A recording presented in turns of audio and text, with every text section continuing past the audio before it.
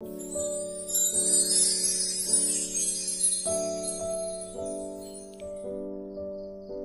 de Maupassant, born in France, is believed by many as the master of the French short story form. He based most of his stories against the backdrop of the Franco-Prussian War, which had affected him profoundly. Throughout his life, he wrote over 300 short stories. Notable among them were Bow de Soif, The Necklace, The Piece of String, Found on a Drowned Man, The Wreck, etc. His writings are known for satirical portrayal of the upper-class French society, unexpected plot twists, moral lessons, and pessimism. The short story The Necklace was first published in the year 1884 in a French newspaper, Les Gaulois. In the story, Maupassant portrays the desire of Madame Loisel to belong to the French aristocracy.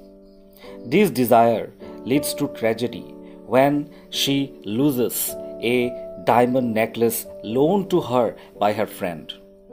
In showing the life of Madame Loisel, Maupassant is indirectly criticizing the aristocracy as well as Loisel's desperate desire to belong to the society.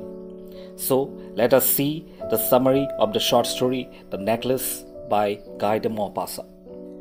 Matilda, or Ma'am Loisel, was a pretty young lady. Though born to a family of clerks, she believed herself entitled to a life of luxury. Knowing she had no chance of bettering her situation, Ma'am Loisel married a clerk in the office of the Board of Education. She was unhappy with her apartment with its worn-down walls and chairs. While her husband enjoyed the simple comforts of a pot pie, Ma'am Loisel dreamed of exquisitely prepared dinners and shining silver dishes. One day, her husband came home delighted. He handed an envelope to Ma'am Loisel. The envelope contained an invitation to a ball hosted by the Minister of Public Instruction. Instead of being delighted, Ma'am Loisel was upset. Her husband, surprised, remarked that it should make her happy since it was a rare honor. Madame Loisel in turn informed her husband that she had no suitable dress for that gracious occasion. She asked him to give the invitation to someone better outfitted for it than her. Her husband consolingly asks her to buy a new dress.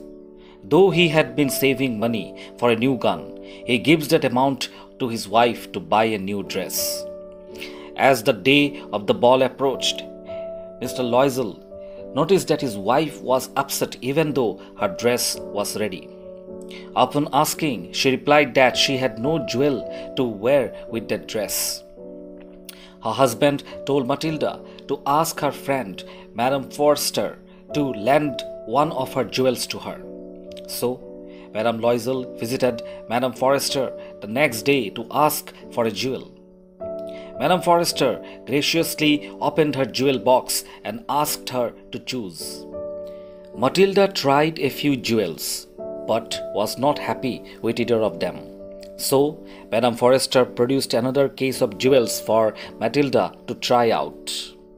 Suddenly, Matilda noticed a beautiful diamond necklace in a black satin box.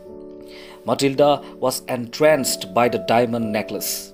Hesitatingly, she asked Madame Forster whether she could borrow the necklace. Madame Forster agreed, and Matilda went home with the necklace happily. At the ball, Matilda was a huge success.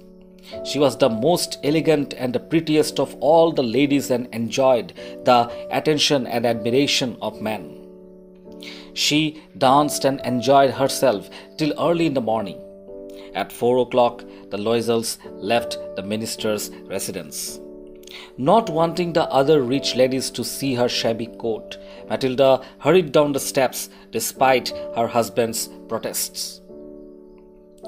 They had to walk for a while before they found a carriage which would take them home. Once home, Matilda removed her coat to admire herself one last time. However, once she did so, she realized that the necklace was missing. Ma'am Loisel, her husband, though tired, went out in the cold night to look for the necklace, but unfortunately could not find it. The next day, he put an ad in the paper and asked Matilda to write to Madame Forrester saying that she had broken a clasp. Madame Loisel then realized that their only option was to replace the necklace. They found a similar necklace in a shop which they could buy for 36,000 francs. Madame Loisel used all his savings and borrowed the rest of the money to buy the necklace. Madame Loisel then returned the necklace to Madame Forrester. The Loisels now are in debt. They had to change homes, and Matilda learned kitchen work to help her husband repay their debt.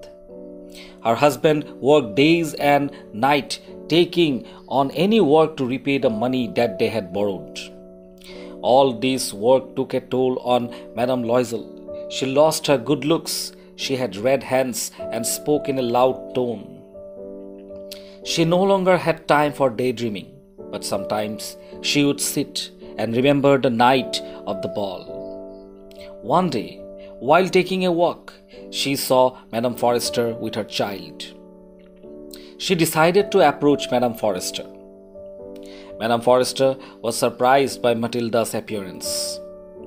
Matilda then told her the story of the necklace and how it changed her life.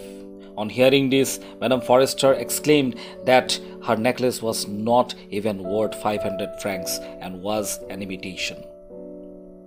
Thank you.